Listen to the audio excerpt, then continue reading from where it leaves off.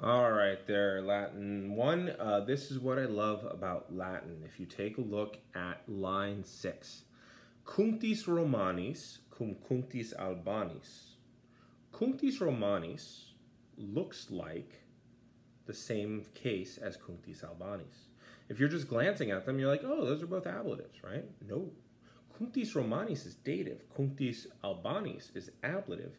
And what I love about that is the whole idea is they're very much the same people, even though they're slightly different. These are spelled the exact same, but they're used slightly differently. I think that's helping reinforce the idea that despite the fact that they come from a different place, they have many friends and relatives in both places. In fact, Alba Longa is where Ascanius, remember him? He settled that area because he didn't want to just live under his father's shadow after a while. So he settled that area, and then eventually, after 20 generations, Romulus and Remus do their thing. But it's the Alban place has been around a lot longer. So the Romans just pop up and then they start fighting with everybody because Tullus Hostilius wants to live up to his name. But Cunctis Romanis and Cunctis Albanis are the same looking, but they're different grammatically. Okay?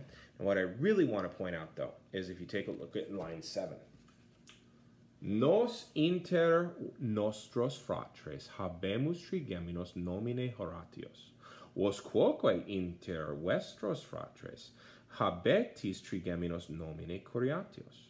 Now, did you notice that they're very much the same structure?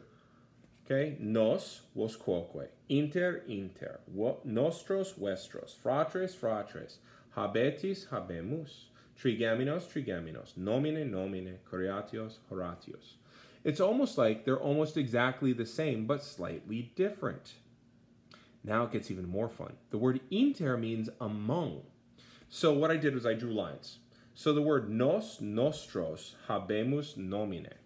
We have among ours named something, right? Y'all also, y'all have something named, right? Now, what is among? Also the word between. So what words are among all these things? Triplet brothers, named the Horati. Triplet brothers, named the Curiatii. So we have amongst our soldiers, I might have left out the word soldiers. Nos inter milites nostros. So we have amongst our soldiers, and literally amongst the words, you have the triplet brothers. And y'all have amongst yours triplet brothers. The words are actually among the words. And what's really fun is, even though I left it out here, if you take a look at line 7, the word milites is there. We have amongst our soldiers triplet brothers. Y'all have amongst yours, but look at what's missing. You don't have soldiers. You have just amongst yours. It's just a lightweight way of shading them a little bit and saying, hey, we have soldiers. I don't know what you have. What I love about that is the words are actually doing what the words are saying. We have amongst our soldiers. So the words for we have our soldiers, among those soldiers are the words for triplet brothers, which is exactly what that means. And the same thing's true the other way. Now, I also want you to see lines 19 and 20. Okay? Hoc modo omnes tres Curiatios necat.